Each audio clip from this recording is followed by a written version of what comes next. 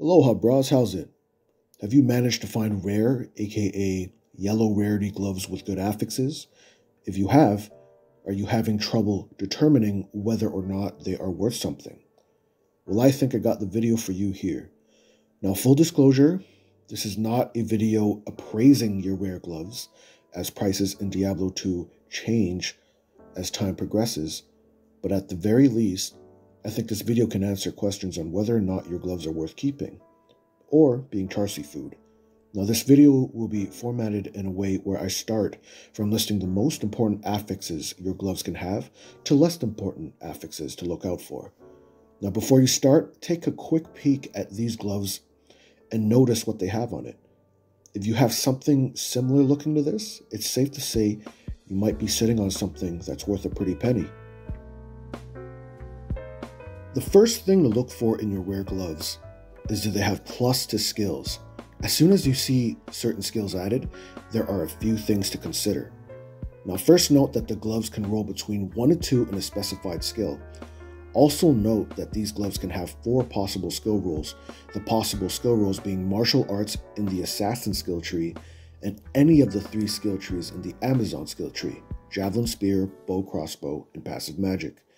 Now, historically, martial arts from the assassin skill tree and javelin, spear, and bow crossbow from the Amazon skill tree have been the most sought after gloves.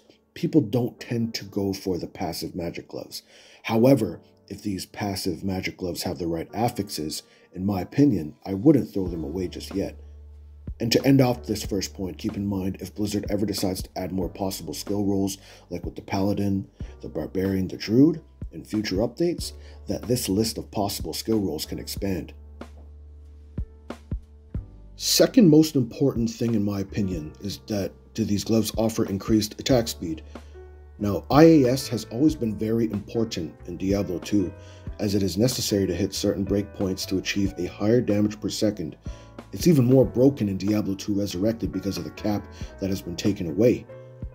Now, I don't want to get too much into the details as there are many other popular YouTubers who cover this, but essentially, IAS breakpoints in the old Diablo 2 were capped due to frame rate issues, from what I believe, but in this new Resurrected version, which I'm assuming everyone's playing right now, it doesn't have that limit. Now, to get back to discussing the IAS on gloves, know that they can roll between 10 to 20%, 20% being the obviously more desirable number. 3. Do your gloves offer life and mana leech? If they do, that's another checkmark on your appraisal. Now, oftentimes, especially in later difficulties, you'll find sustaining your HP and mana resources with just potions very, very difficult and troublesome. Now, with a little extra life and mana leech, it becomes significantly easier to take down mobs and bosses because you don't have to worry about your resources as much. Ideally, you want the glove to offer both. However, if you manage to get just one, I would say that's good enough. A glove can only have so many affixes, and getting a roll on every possible godly trait is highly unlikely. The fourth most important affix in my opinion, do your gloves offer strength and/or dexterity? If they do, another checkmark. A lot of us Diablo 2 veterans detest and abhor adding points into strength because, strength doesn't really do much for an assassin or Amazon. And everyone just wants to put points in vitality to become a little tankier.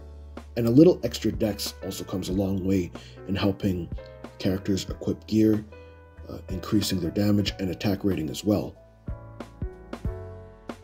Numero 5, or number 5.